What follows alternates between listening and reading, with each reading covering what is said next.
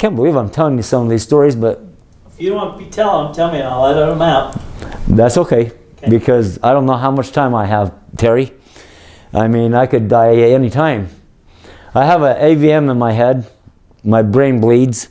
That's why I'm telling you these stories, so that maybe if somebody does find them, they could share it with Terry. So help Terry and my daughter, actually. So I'm with Rango, and he's agreed to tell me a few things here on video.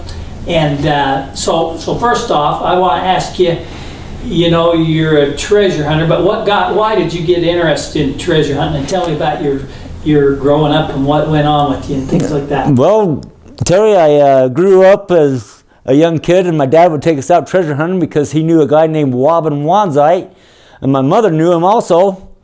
And she didn't like Wobbin because his other name, they called him, was Thomas.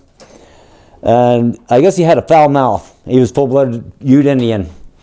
And so my dad had a bar in Brigham, and before my dad's bar, they went to the Eagles there in Brigham City, and he talked to Wobbin Wanzite, feed him some alcohol, and Wobbin would tell my father stories, which my father, I don't have a picture of him right here with me, but he was a half-breed Cherokee Indian, and Wobbin would get drunk and tell my dad stories.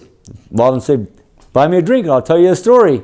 So Wobbin would tell us stories, my dad's stories. Before you know it, there we went, off to the Uintas, looking for treasure. And you were just a kid at this time? Yes, I was just a kid. How old do you think? When I first started going treasure hunting, I was probably 8 years old.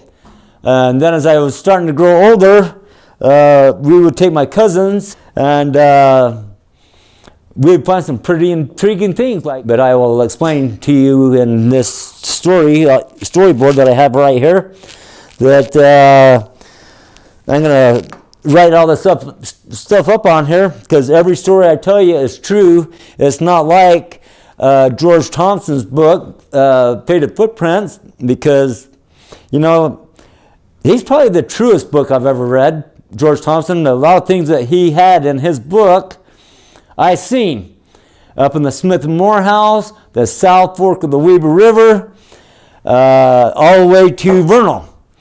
So I got a whiteboard here because I want to explain to you and draw you pictures of places and roads, and hopefully that someone finds it and will share with Terry or me, or even my daughter that isn't here. She's 12 years old. But so anyway. So let me stop you again, because you've been tight-lipped.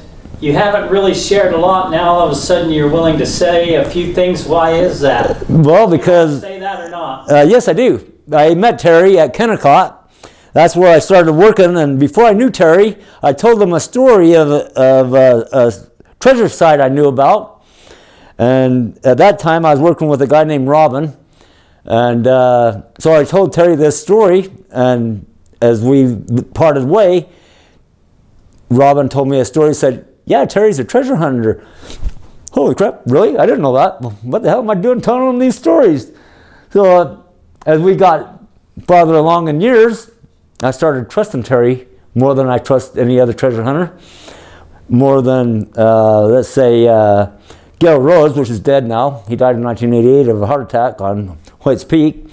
And Kerry Bourne, I can't forget him, because he was standing there with a metal detector somewhere. I'm not sure where. I wish I did, because if he did, I would actually show them where mine was, that me and my mother was looking at. And there was treasure signs all over this area. We were walking from a road from where this wooden fence was. I think it might have been the strawberry area, but we walked a little ways, and I seen a tree that had a square cut hole in it, and you can see all the way through this quaking aspen. And I looked through it, and as my dad was looking at all these treasure signs, me and my mother walked up the hill a little bit to get out of their way while they were checking out all of the treasure signs. And lo and behold, I looked down by my feet, and I seen a hole in the ground. The grass was starting to grow over this hole as this tree, this white quaking aspen, was still alive, but it was growing out of a hole. And I said, "Oh, Mom," my mother was standing with me. And as I looked in the hole, I said, "Oh, Mom, we need to tell Dad where this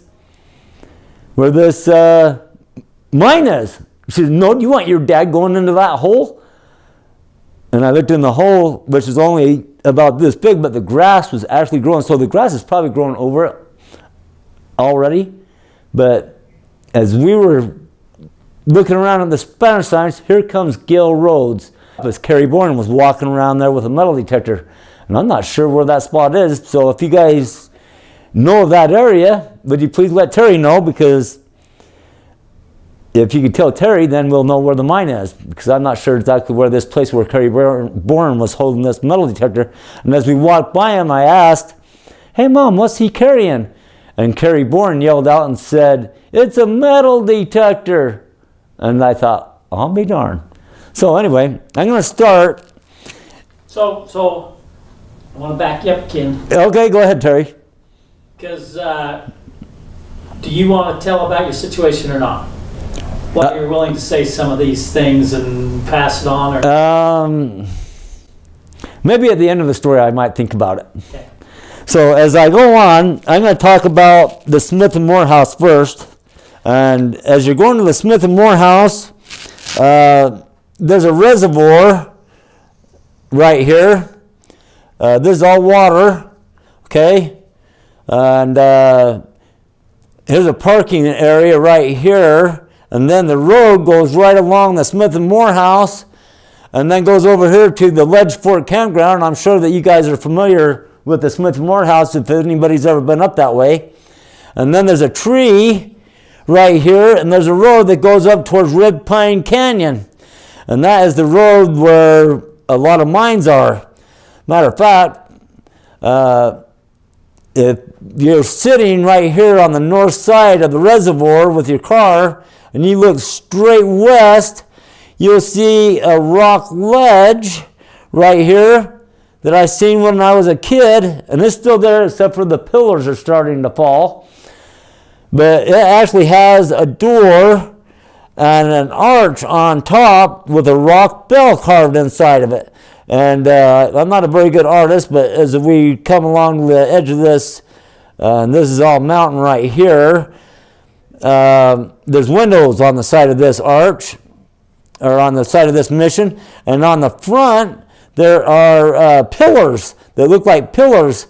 And if you look at it about this time of year, it is actually December, just before Christmas now, there's a trail that looks like a yellow brick road, and that kind of curves a little bit, but it's all shell rock as you're coming down. I probably should have drew that upwards instead of upside down, but you get my point. So anyway, Ledge Fork campground. So we'll put it up here, Ledge Fork, real quick. Ledge Fork campground. So anyway, this road right here goes to Red Pine Canyon, and it'll actually go off, and this is actually a road that is actually the Smith and Moore house. This is what they call the Smith and Moore house, not the Smith and Moore house. This is the Smith and Moore house trail, and this road keeps going up to Mud Lake Flat, they call it. So anyway, I'll tell you a little bit about Mud Lake Flat, and it kind of is a big area right here. A lot of people go up there camping, and that's quite the trail when you get over, coming up and around this bend, because the rocks are so sharp that I've seen people puncture their tires going to this Mud Lake Flat. Right along here is all cliff ledges. All this is cliff ledges, and over here on this other side, as it comes down like this, there's a river right here, just like there is on the Smith and Moore house reservoir. As the river comes up and goes up towards the upper backside of the Provo River. And there's actually a couple different rivers. So one river goes right through around by the Ledge Fort campground, and then up here towards Red Pine Canyon, towards the Smith and Morehouse, there's another river that comes down here, and I think it's called Red Creek or something like that. But anyway, this little box canyon right here, this little box canyon has like a little place where people have their cattle. And I'm going to erase this just a little bit right here, so bear in mind with me, because I'm going over to this box canyon where I'm drawing this box canyon, the box canyon. It comes up here, and then there's an area right here, and then there's cliffs up along here, and the river that comes along here. So this is the old Spanish Trail. So if you follow that river about 100 yards from where this is, you'll see a face on the mountain about 20 feet from the river, a rock face. So let me see if I could get it out for a minute and show it to you so that people can see it, because there's silver, and I know a lot of people aren't into silver, but it's better than nothing.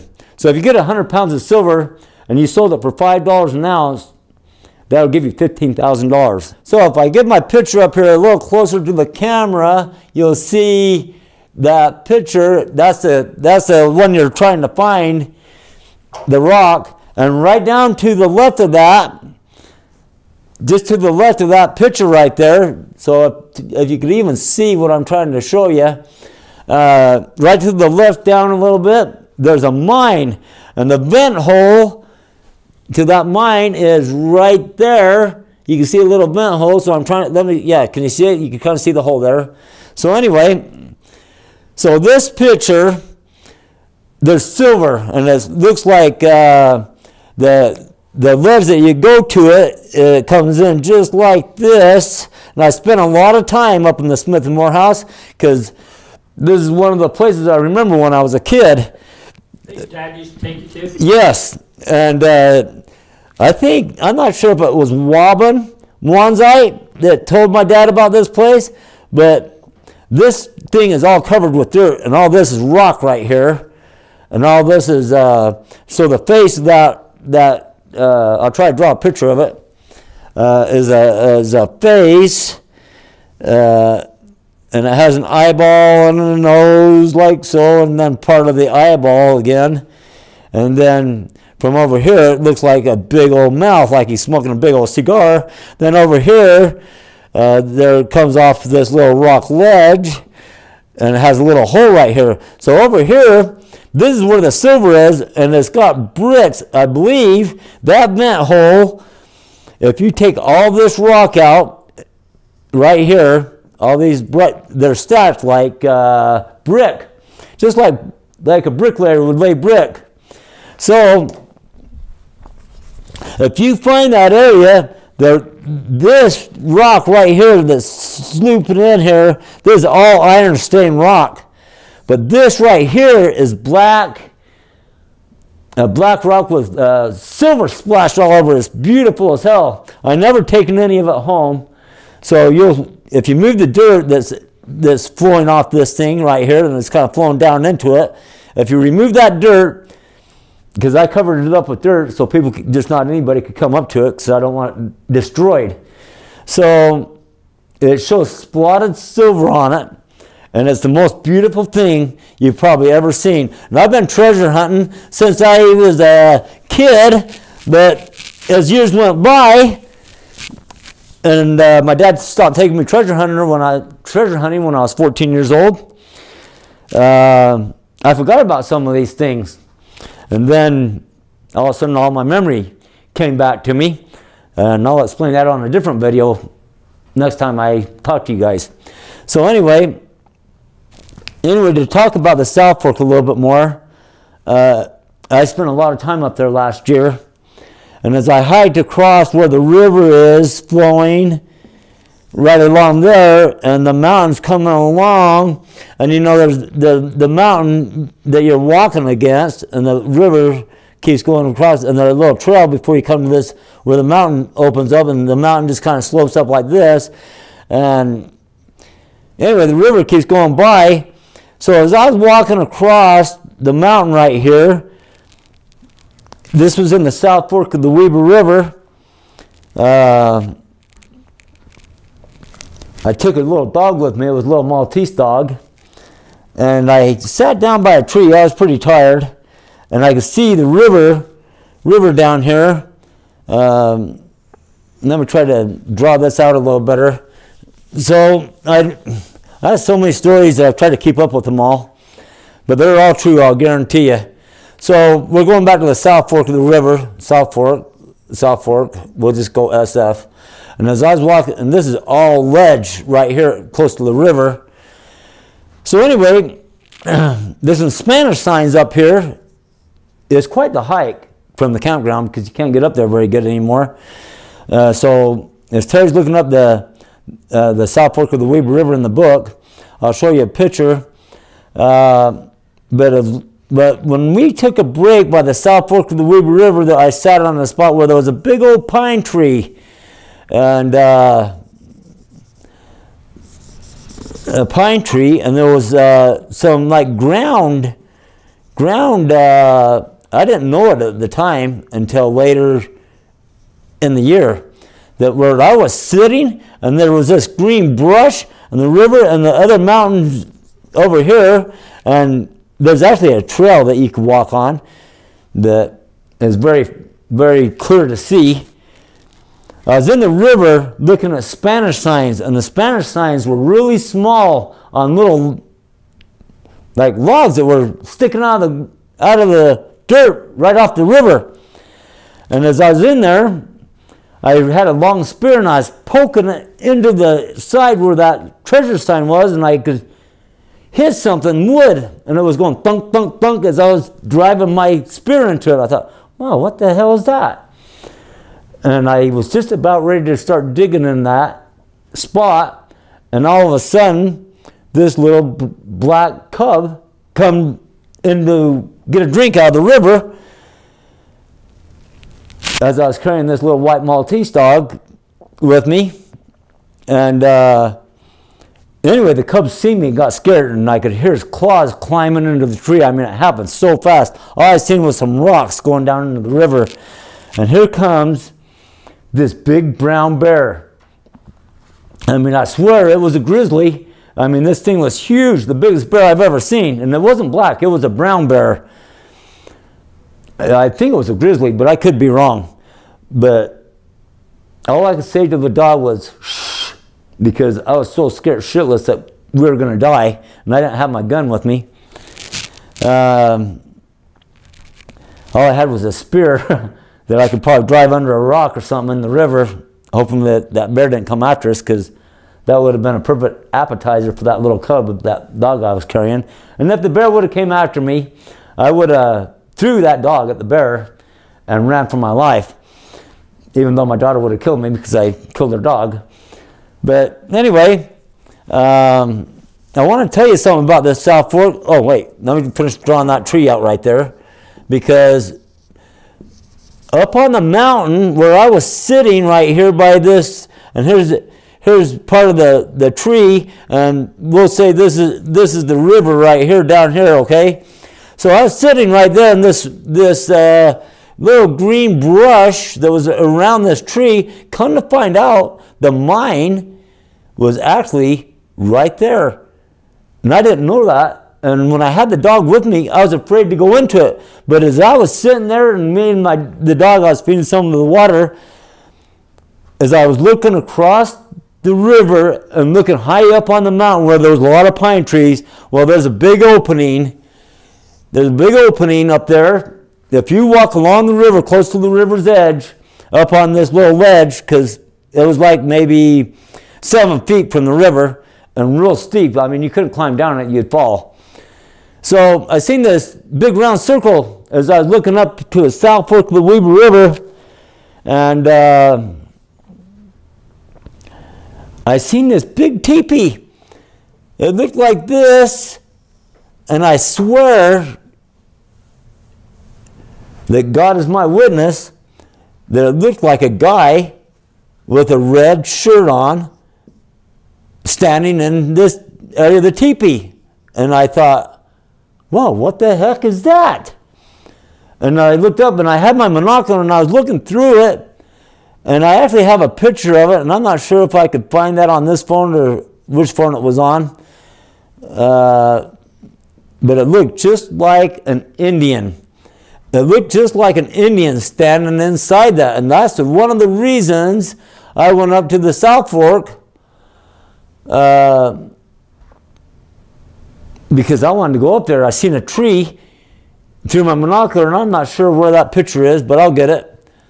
So I was walking into Indian burial tombs as I went up a week later, and I should have went back into this mine, but I didn't go in there because I was worried about the bear eating me.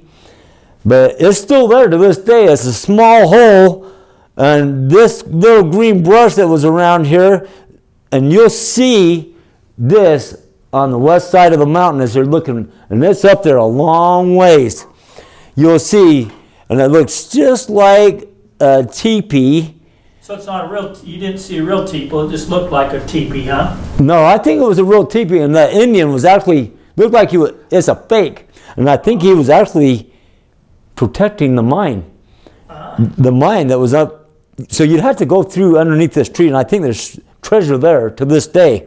This is on the South Fork of the Weber River, because the South Fork comes up, if anybody looks on a map, and kind of curves up as the Smith and Morehouse and the Red Pine Creek comes down, and it's not far from the South Fork. If you look on the maps, the South Fork is not very far from the Smith and Morehouse Creek.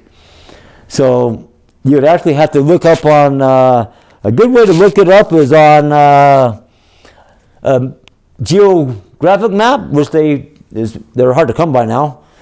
But that Indian, as I went up there, I started going into these Indian burial tombs, and I know that Terry talked about tombs or graves. The tombs or graves.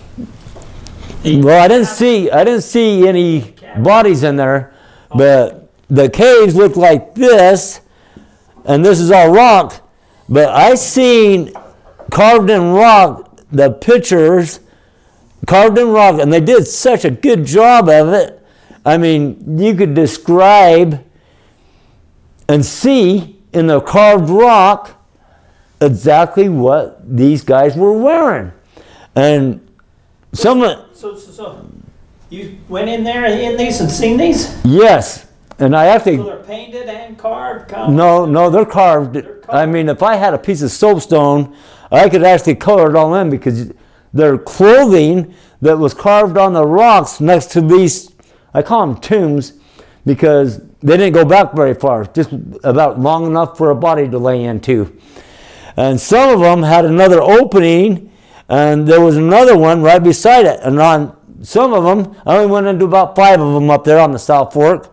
And as anybody knows the South Fork of the Weber River, when you're leaving the South Fork of the Weber River, you'll see a rock up on the ledge, and it looks like an Indian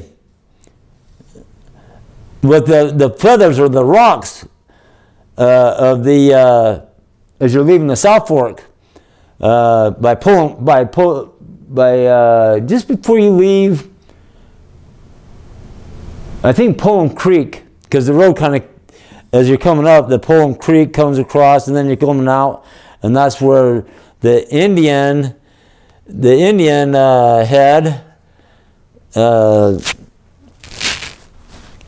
head, if people know the South Fork as well as I do, they'll know exactly what I'm talking about. So these tombs, you seen them? You went in them? Oh yes.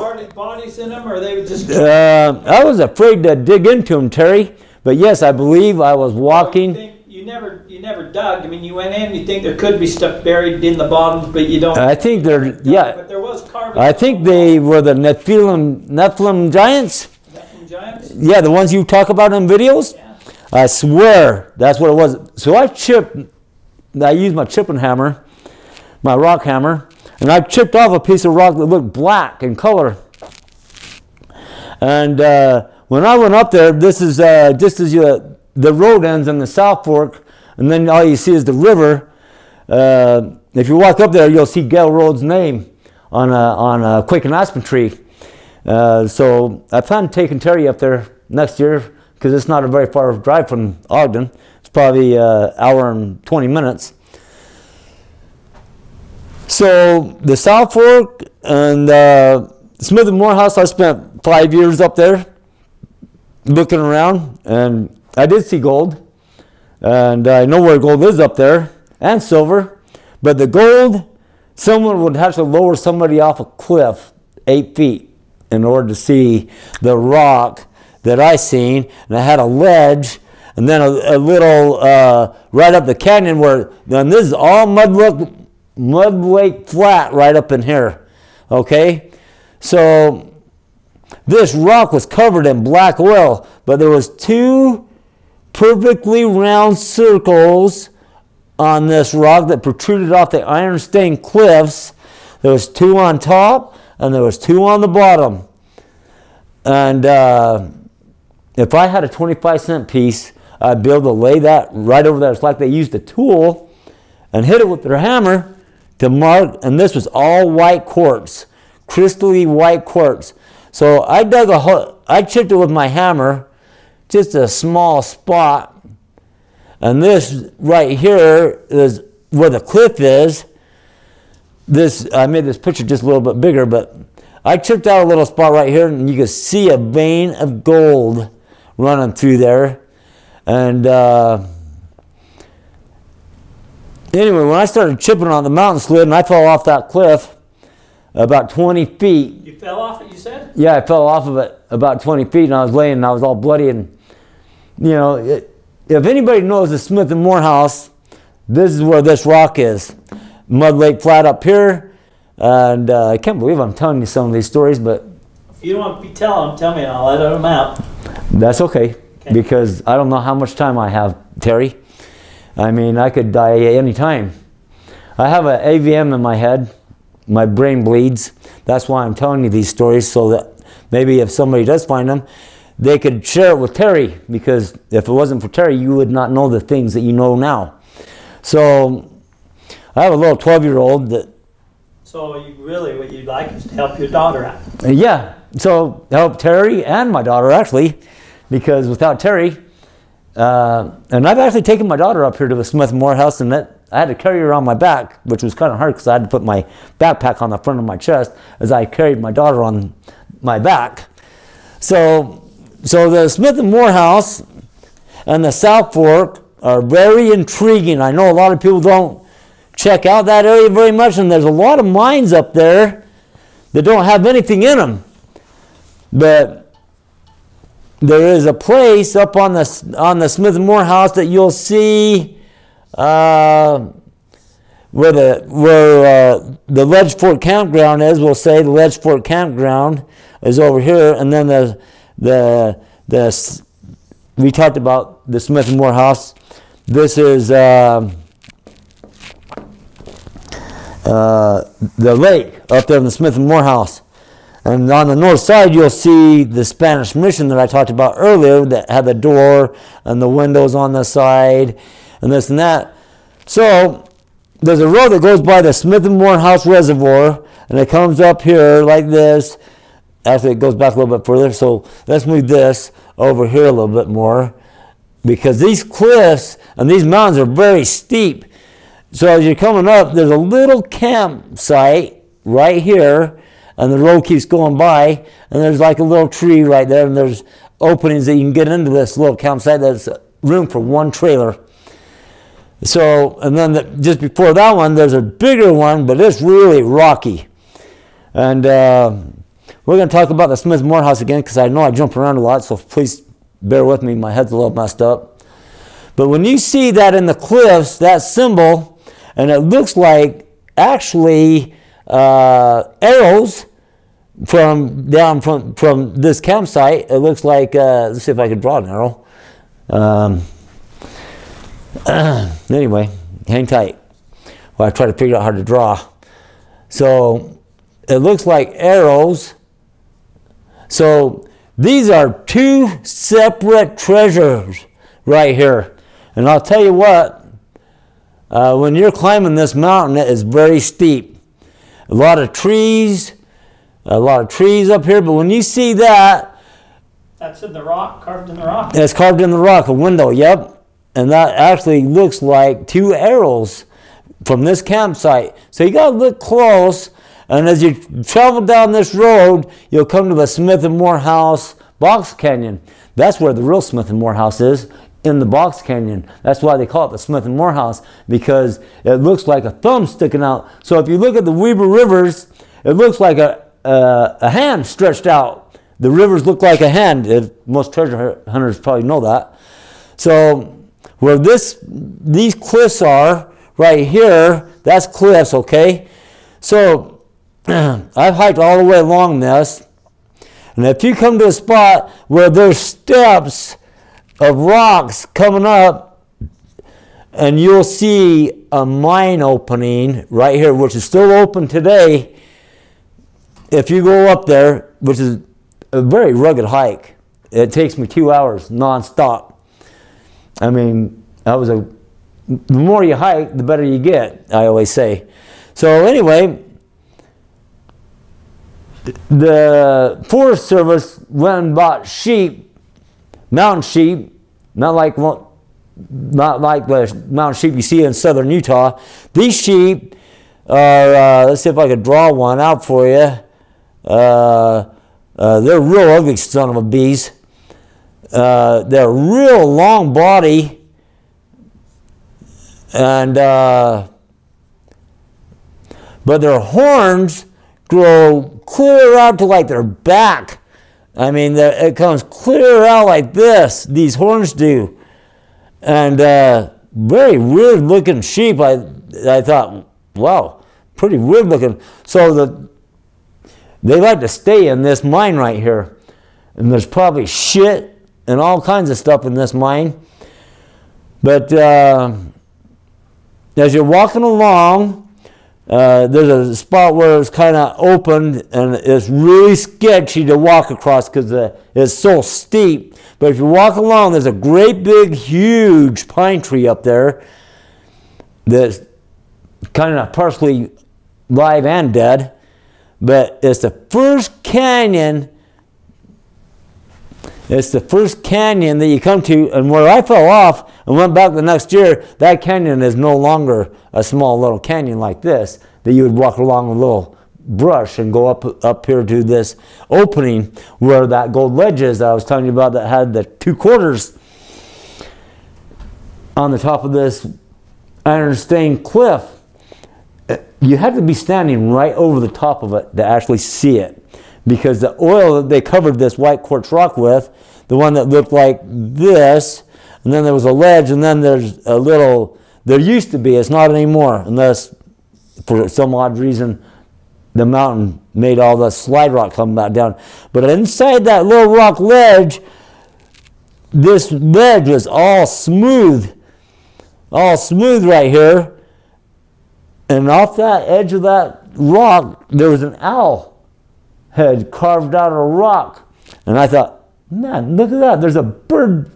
I called it a bird symbol, but it looked more like an owl than an eagle. So when I seen the 2 circles on this rock, you actually had to be standing right over the top of it to see it. And if you guys want to go up, any treasure hunters, I'll take you up there. Me and Terry, if he's around or if he's not working, because I'd really like to try to help as many people out as I can. This is plays from my own experience, but I never did go into this mine, even though the father and the mother sheep had a baby, and they were walking right along the ledge of that cliff on practically, I don't know how they even stood on that cliff ledge, but it was pretty intriguing watching them walk across that. So there's a mine that's not far from that little symbol that looks like that. And this is actually open. This is all black, because once you go inside this mine, that is the window that you can look out. That's how the Spaniards got up there and looked out that's a hole coming. That's a hole in the... Yeah, in the rocks. You could look down into the canyon, down below. And the Smith and Morehouse, a lot of people haven't really did a lot of exploring in that area, but... So is that where your dad took you a lot then, was Morehouse? That's why you go there a lot? I did that. I went up there a lot because, no, he only took us one time. Oh. He took us to a lot of places in the Uintas because of Wanzite would tell my dad, he told him one story that we actually seen over towards Mountain Home, Utah, we found gold coins. Well, anyway, my dad wrote in a book, it's called Treasure Atlas. And he said the place that we were at was 10 miles northwest of Mountain Home on the east side of Rock Creek. So I still struggle trying to find this place again because... How old was you? I was probably 12, 13 years old. Yeah, probably about 12 or 13, because I think that was about the last place we seen. And I seen the mountains in Mountain Home. It was really hard to explain this because the mountain was only like maybe 30 feet high. But we parked into a spot that looked like Robin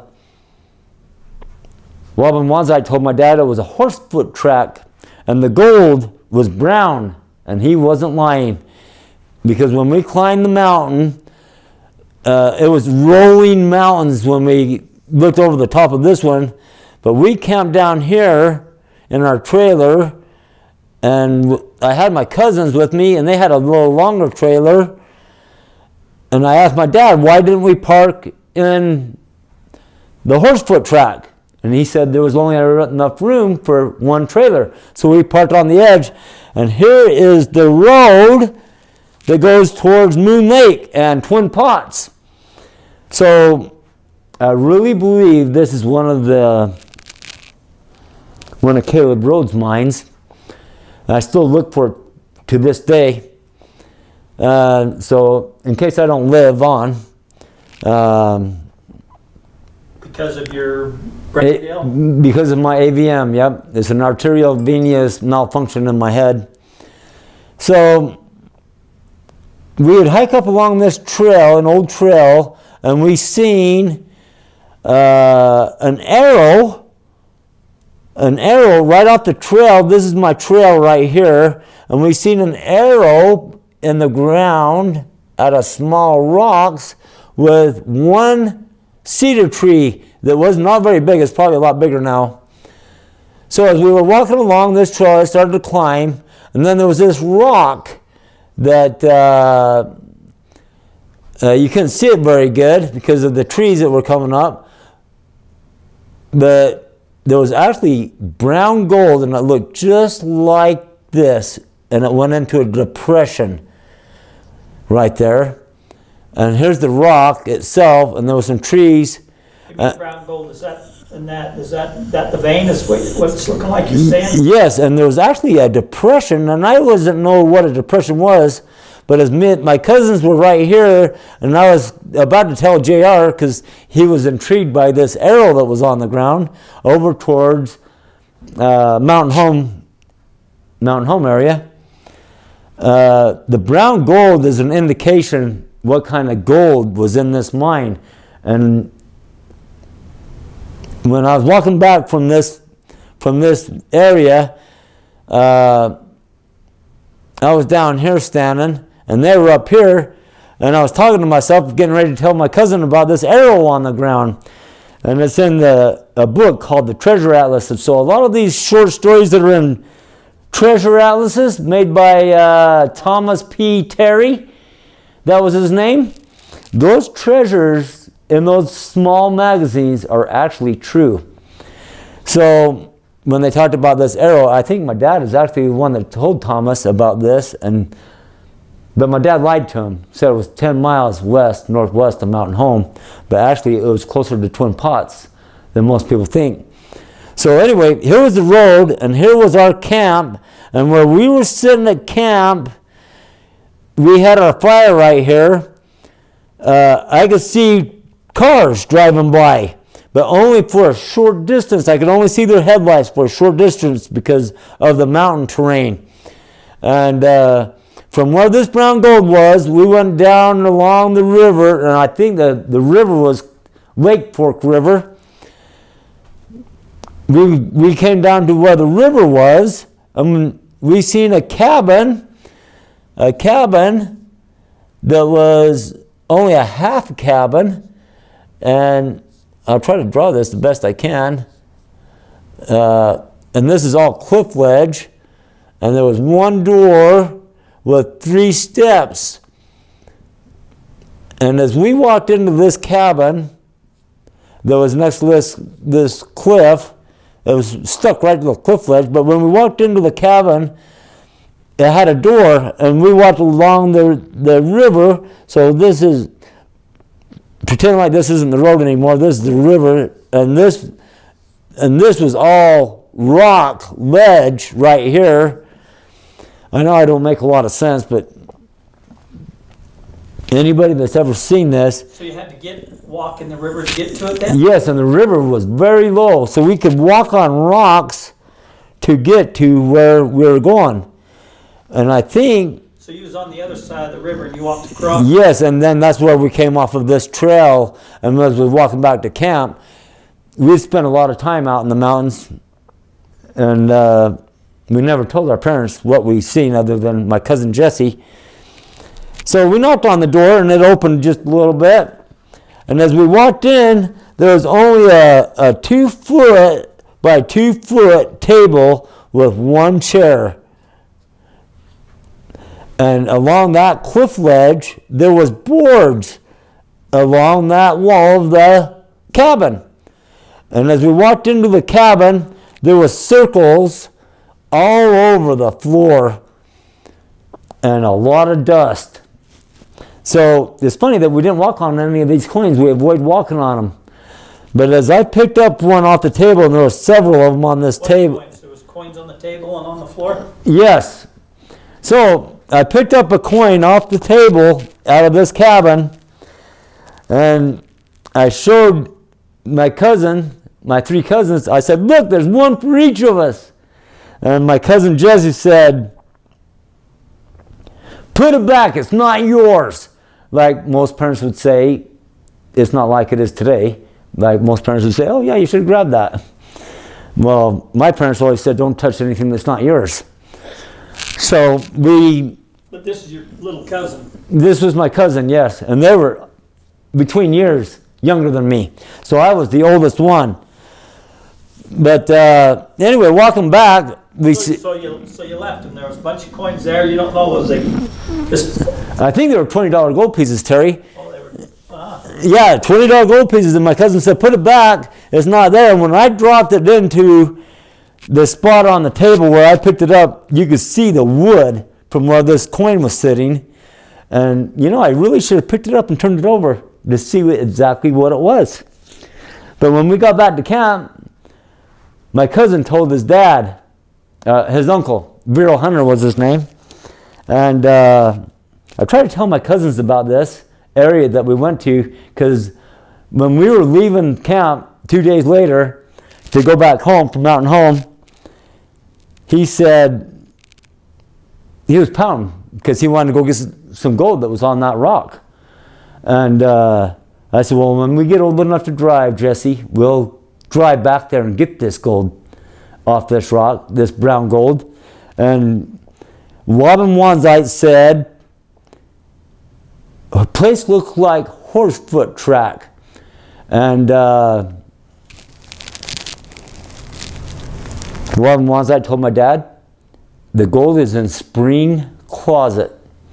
And I didn't know exactly what that meant, other than we were little explorers and we wanted to check out everything. And we went a lot farther than our parents did because they were so much older than we are. And as kids, as anybody knows, hike a lot farther than most people. Because so back to your cousin told his dad. Did he believe him or not? His uncle, yeah. He said, yeah, Rango picked up a coin, and I told him, put it back, it's not yours. And my uncle said, good job. But my cousin, Jesse, wanted to go back and get gold off that rock. So he was pouting in my... So I want to stop you one more quick. So for those, you know, you said brown gold, and people are going, what the heck is brown gold? But when I was at Geneva, or when I was at Kennecott, I don't know if you probably never went there, I was working in the gold room, and their refined gold was brown. It does not look like gold. It looks like dark dirt. Yeah, so you could, so actually... Until you go to pick the bucket up, man, you can't hardly pick it up, it's so heavy. Yes. But it looks brown. It does not look gold colored at all. I mean, it's not... Yeah, you could be standing... This is flour gold, but it is brown. Some of that gold is brown. Yes, it is. Okay. So it is brown. And gold is also in a black shell, like a black... I'm not sure what kind of rock they would call it, but it was black.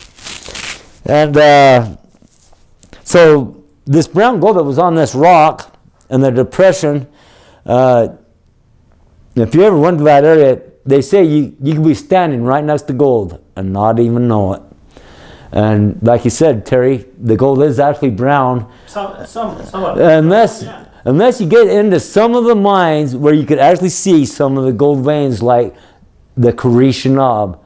And I've been up there like 7 times this last summer, because I'd get stressed out from the city life and say, well, I'm taking a 3.5-hour drive to go to this mountain that I'm gonna say it. It's called Crow Creek, and it's very, very close to the Karish Knob. And a lot of people don't like me to tell this, but when I was down in that area, and I still look for it today, I seen circles on the ground and a tree that looked like somebody cut down. It had a burned in wood on this quicken aspen that was old,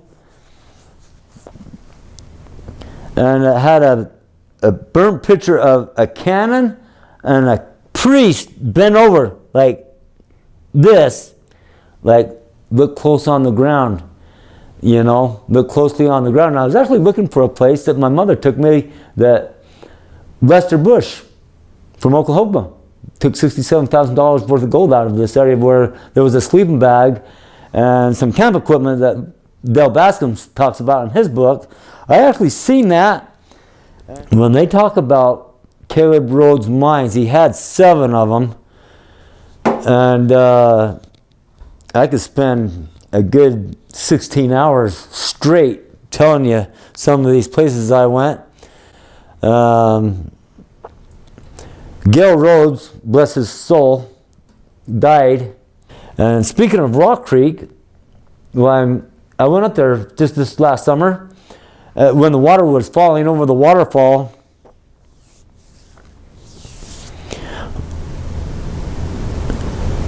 Terry, you don't have any aspirin, Tylenol, Advil, do you? I might. Let me go see. And so I'm gonna have to stop the video for a minute, you guys, so that I can try to figure out what's going on with my head for a minute.